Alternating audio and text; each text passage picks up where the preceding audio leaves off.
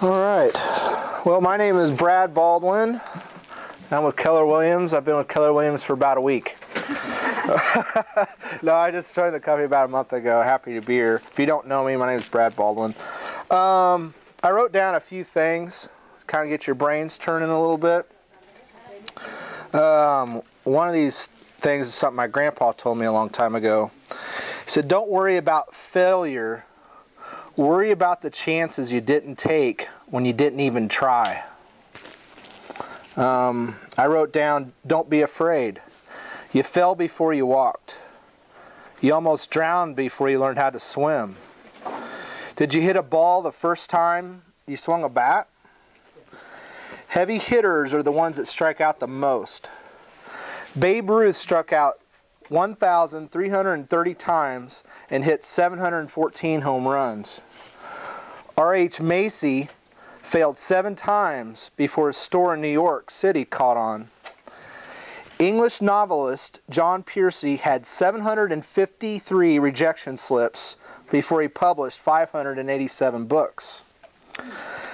The next 3 are good ones here. Walt Disney was turned down 302 times before obtaining financing to build the happiest place on earth. Colonel Sanders spent 2 years on the road and 1,009 presentations to get someone to buy his chicken recipe. Howard Schultz, the guy that made Starbucks, went on 237 presentations before he raised enough money to buy his first store. So I asked myself, when will you quit? How many listing presentations will you go on? How many phone calls are you going to make today? How many door knocks are you going to do? You know, what's your number? And then I was talking to Brian, and he said he wanted me to, I sent this to him. This is something I learned in a class in Las Vegas over the summer. And it got my brain thinking. You might, I'll give you these questions later on if you want, but it's called reality check. And I asked myself these questions. I wrote a big paragraph you can see, and it's posted on my office. And I look at it every day. I go over them.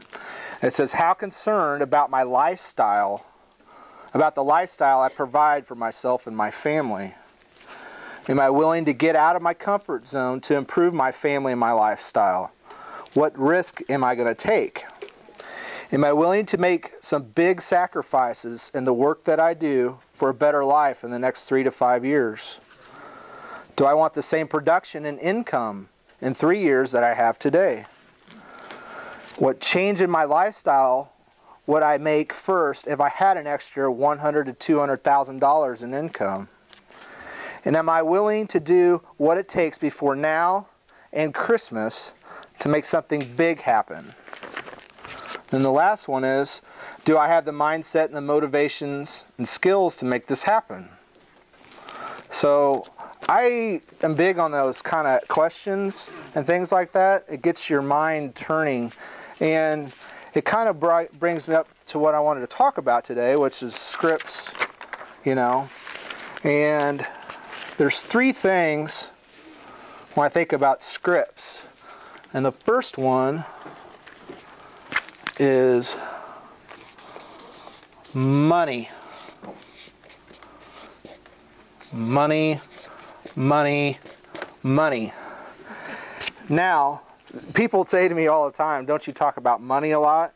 And I said, well, yeah, of course I do. I mean, I don't know about you guys, but when I came to work today, I didn't come to work for fun. You know, I didn't come to work for, you know, so I can go in my office door and shut it and make 50 phone calls. I mean, I come to work to make money. I mean, plain and simple, and I think we all do. I mean, what's the point of even being here in this class, sitting here eating sandwiches, listening to me talk? I mean, you want to do something to make more money or to reach the goals you want. And part of the scripts and prospecting and all that, how that all ties together, is you got to have a clear vision of what you want in life. Why do you want to make all this money? Yeah, I want to make all this money. Why do you want to make this money? Is it a vacation you want to take? Do you want to retire early? I mean, what's your why?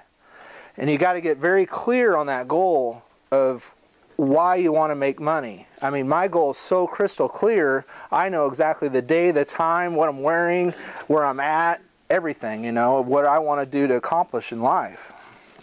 And the next thing I wrote down is this. Fun. Okay. And what makes this job fun? You know, which I have to ask myself every day. You're having fun. If you're having fun and you're making money, life's pretty good. That's the best of the best. You laugh a lot, you smile more, you joke more, you lighten the mood up more. And what makes this job fun?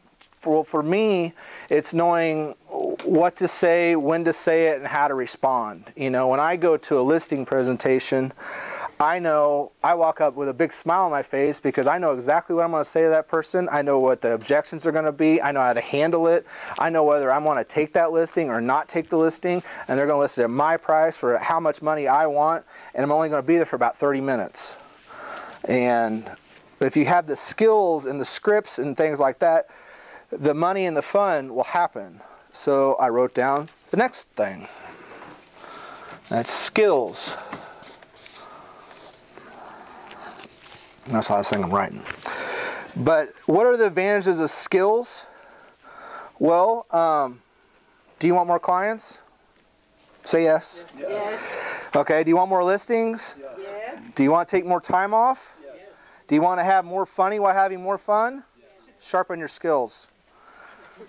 The Chiefs played an awesome game Sunday, right? Okay, you think the Chiefs got up Sunday morning, you know, got their uniform on and got out there and just said, let's hike and let's do this? No, I bet you they practiced the same drill over and over and over and over and over. And then they practiced it some more. Then they practiced it more that day, and they practiced and they practiced and they practiced. And they rehearsed the skills, the scripts to make the touchdown, to make the play happen, to know what to do when you're down by 7 and you need to get 8 to win the game, that sort of thing. You know what I mean? So, professional salespeople, top producers, okay, you ask any of them, and if you go to these conferences and stuff like I do, I always sit, when I go to a conference, you know, there's a big room, I don't know how many people have ever been, but there's the people in the front and there's the people in the back.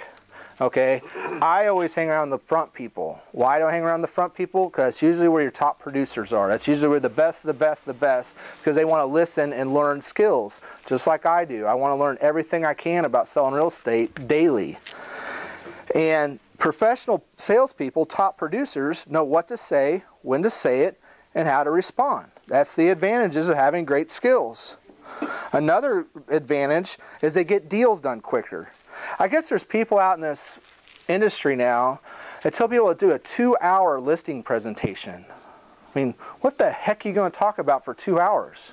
After an hour, I want to go to sleep. You know, people, when you know what to say and you know how to say it, you get deals done quicker. You know, I go into a house, like I said, my listing presentation is about 20 minutes long. I even tell people that I'm going to be 5 to 25 minutes. Is that okay with you? And they look, well, what? Never had a realtor do that. Sometimes they're 5 minutes long. Ask them 3 questions. Boom. And we're done. We're signing the contract. I get deals done quicker. I get negotiations done quicker. I get people to buy quicker. You know, when I have a buyer, I show a buyer 5 houses, 4 or 5, maybe at the most. You know, I'm never in the car driving them all over town because I ask questions. I know what to say, when to say it, how to respond. You know, and I'm not saying I'm great. I work on it daily. Daily, I practice my scripts. I read my scripts. I have role play partners all over the country. I got the guy I talked today was in Florida. The guy I'm talking tomorrow is in Utah. I got a guy on Thursday I talked to in Canada. Every day I practice scripts for a good 30 minutes to an hour. And last night I'm sitting there at home after dinner. I'm sitting there working on my listing presentation script, reading the questions, rehearsing it. When I'm going in the car, I've got my Mike Ferry tapes playing in my CDs, going over scripts in my head all the time. I'm all the time practicing my scripts, and it's helped. It's ever since I started doing that, it's helped, you know. It helps me connect the dots, okay? Helps me connect the dots, helps me know how many people I have to talk to and where to get to my end result and how to get there as quick as I can, because nobody wants to sit and prospect for the rest of their life. You know, you want to do it quicker. I talked to 46 people. Some people have talked to 100. You want to talk to 46? Sharpen your skills. Know what to say, when to say it, and how to answer it. People talk too much in this business. And another thing that bothers me a lot is real estate agents are professional salespeople. We're salespeople. We are in sales. You know, we get paid big bucks. I mean, how would you like it if you go to your doctor and he's never practiced a heart surgery before, he knows nothing about it, and you lay on the operating table and here he goes? Or that professional pilot that's going to take you to Austin to mega camp. What if he's never flown a plane before? He never practiced, never got a license. You know, you trust those people. I think we owe it to the public to give them the same respect. That's what's wrong with this industry, in my opinion, is there's way too many of us. So if you want to separate yourself from the pack, know what to say, learn your scripts, be professional. You know, don't show up to a listing presentation in flip-flops and shorts. You know what to say, clean your car. You know, it all comes down to that. If you want to make the money you want to make. So, you know, and another thing is your families. I don't know about you guys, but I mean, my ex-wife, for instance, you know, when are you going to get a real job? You know, that's what I would get. When are you going to get a real job? And I'm sitting there not knowing what to do, broke, no money. My house is in short sale. My car got repoed. And I was working for my dad as a superintendent, and limited is how much money I can make. And I said, well, I tell you what, I can go sell real estate. I'm pretty good. You know, I can do this, you know. I went out and made a sale, got $8,000. I said, whoa, I found my calling. This is cool.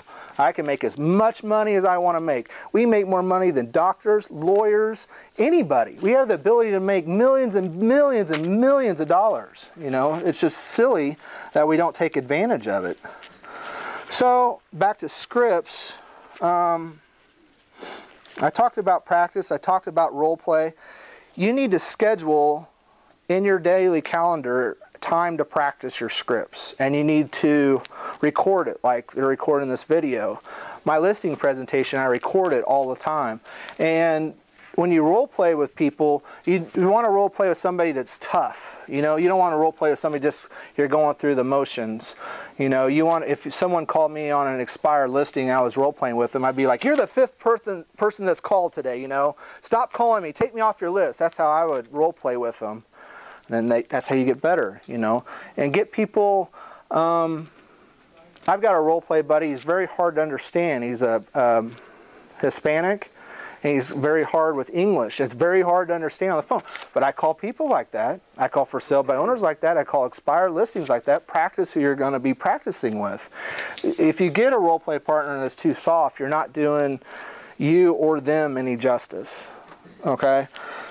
And you ought to role play with somebody outside the office. There's tons and tons of people. I mean, I know, I'm sure, you know, I'm new to this company, but I'm sure this is like my prior company. There's agents all over this country that you've met or know or can meet. I would go find top producers in Central Time Zone or in Florida Time Zone or California Time Zone. And I would just call them and set up, number one, it's a contact. Maybe they got a referral coming into Kansas City. Number two, set up a role play partner. Find somebody with like goals that you want to succeed like you, and practice with them. You sound silly at first, you know, but you have to do it. It's just something you have to do. It's required to get better. You know, another way to really learn your scripts is to write them out. You know, write your script out, every script. Whether it's center of influence script, for sale by owner script, your listing presentation. My listing presentation's completely written out. And I take it just like I am right here. When I go to a listing presentation, I'm reading it like this. My scripts are so verbatim, I read them and I write down the answer. I read them, I write down the answer. I read them, I write down the answer. I mean, I just don't even wing it. You gotta use a script, and you gotta use it verbatim every single time, no exceptions. That's the only way to do it. That's the way I do it. That's the way other top producers do it. And you should be doing that if you want to make money. If you don't want to make money, just fly. Can I ask you a question? Yeah. When you role play with these different people around the country, it could even be, wherever. Do you focus like today? Do you role play for sale by owners? Tomorrow expireds, or do you? Yeah. I mean, do you have it set up prior? Or yeah. No. I call up and there's no chit chat. Right. No weather. I called up Hermes today and I said, Hermes, you ready for role play? Yes, I am. I said, I'll be working on for sale by owner script today. What do you want to work on? He goes, I'm going to be working on pre-qualifying script today. Okay, you go first. Awesome. Get rolling. Okay. Did I understand you to say that you actually write out your listing presentation? Yes, my listing presentation's questions, complete questions. I mean, it's questions, and I write it out, and I put it on my company letterhead with my name on it, and you look professional. You look like you're taking, like a doctor. You're taking a note. Where are you going to be moving to? Okay, you're moving to St. Louis, and how soon do you want to be there? Now, Mr. and Mrs. Seller, you told me you owe about $100,000 on your home. Is that correct? Yes, it is. You need to write it down. And every question is written down on a piece of paper, and I take it every single time I go. No exceptions. And if I get off script, I know I'm off script if I'm there longer than 30 minutes. Something happened. They either got me off, and that makes me very upset because when you practice really, really, really hard, and if something messes up, I mean, it happens to everybody, but it makes you upset. But yeah, I would write down all the questions, and when I prospect, I have all the scripts laid out on my board. When you prospect, you should stand up. You should have a headset. You look kind of like you're a telemarketer, but you are a telemarketer.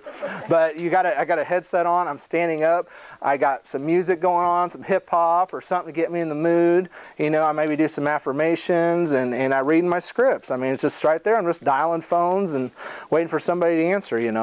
And if you know the scripts, and you know what to say. Dialing that phone is very easy. It takes the fear out of it, and part of taking that fear out is it's all tied back into money. What do you want money for? I mean, like I woke up this morning at 1 o'clock in the morning, I sit there and I look at my girlfriend and her kid upstairs, I'm going, ugh, these people are depending on me. She's depending on me. I got all these people depending on me. I don't have a choice. I have to dial the phone. I have to, because that's the only way we're going to make any money. To get to where we want to go. I probably wouldn't have to dial that phone and probably make an okay living, but it's not where I want to go. It's not where my girlfriend and my kids want me to go, so it all ties in together, Like I said, I don't know, my story, I've been broke twice in my entire life, and both times are not fun. It's very hard when your wife looks over and says, I'm getting divorced over no reason but money. Because we're fighting all the time, and they're repoing your cars, and you're sleeping in cars, and you don't have any place to live, and it's a mess. It's not fun. Unfortunately, I've had those experiences, which makes me get very, very motivated to have money, and I want money to achieve the goals I want to make. My goals are very, very, very clear. I know exactly how many transactions, how many people I have to call, who I have to call. I know the ones that yield more fruit. I know that the expires and the FSBOs yield more fruit than my COI. It's just they're really wanting to sell. My COI might sell. So if I get low on listings, I know that, hey, I need to call those guys more. I need to call more of them because they want to list today. COI might list tomorrow. So, and go ahead. So, I'm a process guy and I get stuck on process stuff. So where do you find these scripts? These Scripts? Yeah, where do you find them? How do you get them? When I was sitting there, when I was selling my first house, I was just playing around on the internet, and I found a guy named Mike Ferry, and I do nothing but listen to him, except for Brian. He's the first person that's ever drawn me away from Mike Ferry. He's not drawing me away, but I will listen to Brian because he's got some things that I'm interested in, very interested in, that I know will help. But Brian will tie in my Mike Ferry together, which I'm cool. But that's who I picked, and that's the only person I follow. I won't I won't listen to a Kinder Reese, and I won't listen to a Brian Buffini, and I don't care anything about them, you know. I listen to Mike Ferry. I use all his scripts. They all come here in this little book. $12,000, you get a little book. And it's got all the scripts and any objection you could possibly have. And a lot of people's like, oh, Mike Ferry's old guy, you know. Well, I guarantee you 40 years ago, the for sale by owner wanted to save commission just like he does today. I mean, it's the same objection. Expired listing, why is the listing expired? It was the agent's fault. I'm sure that's what they said 40 years ago. I mean, the scripts aren't going to ever change, whether you're on the internet or not. If you're at the door, it's the same questions. It's just asking questions. When you get to telling and telling, like, I'm sure, like, have some fun with me for a second. Okay? I say, no, you know, I don't want to pay your 6% commission. Yep, that's a lot of money. You're done. Stop. You've already messed it up. You're sitting there telling them. Right. Just say, just say, okay, but you just say no. Do you have any other questions? Right. It's just, I know what to say. I say that every single time. I always get my 6%. Always, always, always. I only want a 60-day listing. My company doesn't allow that, ma'am. They require 6 months. But do you have any other questions? Nope. They do it every time. When you know what to say and how to respond, you don't take overpriced listings. You don't take short terms. You don't take discounted commissions. And when you learn how to say the right things, they want to pay you. Wouldn't that be great that they want, God, this guy, I want to pay him, you know? That's how a lot of, I mean, I haven't gotten that commission thing for a long time. I mean, they want to pay me. I've been on expired listings where they had it listed for 4% and I listed it for 6%, you know? But if you get good at what you're saying, know how to say, if it does bother them and they won't take it, then you just fold up your stuff and leave. Because you know I can go down the street and I can start calling people and get another one. It's just as simple as that. I can pick who I want to work with, what price range, what area of town, just anything, you know. Whatever I want to do, I can because you prospect. I know my scripts. Brian, Brad, just to expound on your question, Mark, on Keller Williams University, there's if you go in there, there's scripts there too. They're not Mike Ferry. Yeah, there's scripts there. There's scripts there as well, and then, although I obviously don't haven't exercised it yet, there's a really good class that Keller Williams puts on.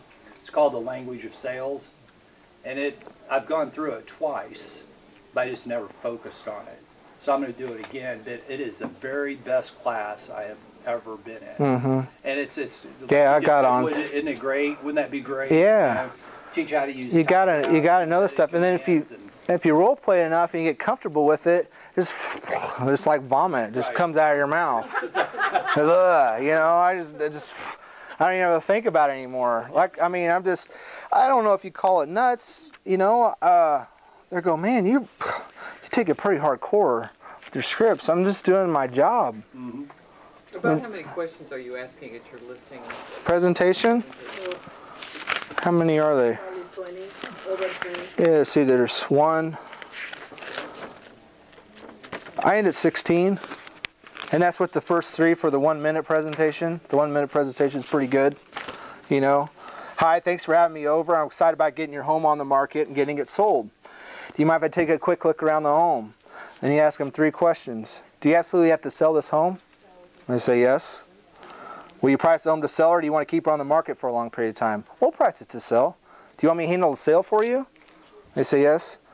Well, all we need to do now is simply sign the contract so I can get you what you want and the time you want. Wouldn't that be great? You slide it over. And it happens all the time. Okay, but they're not in a hurry to sell. Okay, well, just stop. If they weren't in a hurry to sell, Sorry. before I go on a listing presentation, I qualify all my people, pre-qualify 100%. Well, on question here, number 3, tell me again where you're moving to. They tell me where they're moving, and how soon do you have to be there? If they give me a question, an answer like, well, whenever it sells, that tells me that they're not motivated. There's another aligning story. Do you still go on that presentation? I try to get the answer. I try to get the answer out of them. But if they're just saying we just want to test the waters, you know, we heard the market's getting better, we kind of want to sell our house. There's got to be a reason why, and I want to find that reason. I'll just keep asking questions until I get that reason. If I can't get the reason, then thank you for your time. But I'm not going to waste my time and go over there and do a presentation and do a pre-listing packet and do all that stuff and role play for 40 minutes before I go. I'm not going to waste the time. They have to tell me that kind of stuff. When I see you, how much do you want to list your home for? You know, how much do you own the property? Have you ever thought about selling it yourself? Will you help finance the buyer, or do you want the cash out? Will you describe the home for me? Do you have any other questions before I arrive? That's when they bring up, well, how much is your commission? Well, commission is important to you. I totally understand that. It would be the first thing we talk about when I go through the door. Do you have any other questions? Now I know I'm up against a commission battle. And question 2, are you planning on interviewing more than one agent for the job of selling your home? Don't tell me if I know I'm against agents. I know what I'm up against, so I can prepare. So when I go on it, I know what to do and what to say. That's how you handle that. I wouldn't. If you prospect like you're supposed to prospect, you don't have to go on bad listing appointments and waste your time. If you're new, I would do it to practice. I would do it to practice, just like the Starbucks guy. You know, I bet he got pretty darn good at it after 230 something times of, you know, presenting. You know, it takes practice. It takes a long time. And the more you master your skills, the more you get better at it, the better you become. You know, you only have to go on 2 appointments to get a listing now. Now I have to go on 1.5 listings appointments to get a listing. You know, you get better, you get better, you get better. You make more time, have more fun. If you do talk to someone and they are, yeah, we definitely want to talk to you, Brad. We want you to come over and list the home, but we are upside down in this house, and we're going to have to list it for more than it's worth. But we feel like you're the guy to do this. Are you going to take that listing appointment, or are you going to say? Well, it depends on their motivation to move. Do they have the money to bring to the table? If they don't have the money to bring to the table, we need to talk about short sale. What's your motivation? Why do you want to sell? If you're upside down in your home, and why sell it? What's the point? Obviously, you're not motivated enough. You're not getting a job transfer. You're not getting divorced. You're not. You didn't just have triplets. You know, you got to have some stuff going on. And if you have some stuff going on, then do you have the money? They always got the money. But if they don't have the money, then we need to talk about short sale, and we go right into short sale presentation. It's nothing to be embarrassed about. I mean, I got a little easier time than other people because I'm like, dude, I've been sitting right where you're sitting, having the same conversations with my wife. So don't feel bashful. I know how it is, you know. And that's kind of your answer to your question. It all has to do with motivation. People just don't. Takes you to another script. Just takes me to another script, another series of questions. And you got to keep. Sometimes you got to keep probing, especially the people that are very analytical. You know, they want to know how many homes you've sold. They've sold 14.34 homes in the last 3 days. You know, analytical people. You got to ask them tons of questions. But you'll never hear me just sitting there flapping my gums. I'm just answering questions and shutting up, letting them. They'll answer. The problem will take care of themselves because they're going to keep talking about it, and then they're thinking, "Wait a second, that's kind of silly. Not just to pay the guy, you know. Or we might as well list it for 6 months. You know, could take that long to sell. You just keep asking questions, shut up, and let them take care of their own problem." Brad, I feel like when I go to listing presentations, the seller is either asking me questions like, what do you think I need to do to fix up the house? Or they are, you know, just asking like questions that keep you there longer. How do you kind of keep that from happening? Well, I start off by taking control of the conversation. How you take control of conversations is you don't let them ask questions. You ask the questions. They're giving you answers. When I go into a house, I don't ever let them take me through the house. Ever. Ever, ever, ever, ever. Because they're going to talk to me and tell me how great their house is and all this stuff. And you come up, well, I've got granite countertops in. Oh, okay. Well, what if the person buying your house wants Corian? How much is granite countertops going to mean to them? Nothing. Absolutely zero, nothing. I mean, not everybody wants granite. I like Corian. I wouldn't put granite in my house. You know, I like black appliances.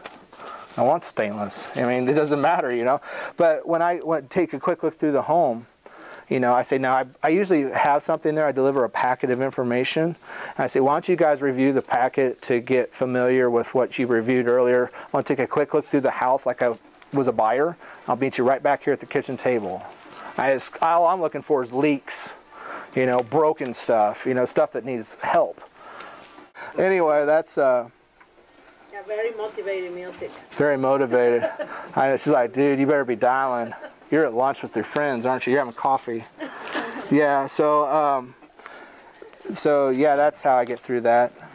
But I tell people, I'm not a decorator. I'm horrible at it. I hired interior decorators to do my house. You know, I'm here to sell your house. This is what it's going to sell for. This is how much money you're going to get. And this is how I'm going to get it done. You have any other questions? Because I'm not there to decorate your house. I'm not there to tell you what to do. And if it's in that bad a shape, then we just need to adjust the price. And if you're not willing to adjust the price, then you need to put features in the house, one of the two. And that's an objection. That's in the script. You know, are you willing to do that? Well, no, we don't want to spend any more money on it. Well, just leaves us one more thing, the price. Well, yeah, I guess. If we're not going to put any more money in, we just got to adjust the price. Yeah. To sell your house, you have to adjust the price. I suggest we drop it to $5,000. What do you think? Yeah, sounds good to me, Brad. You know, so that's how you get through it.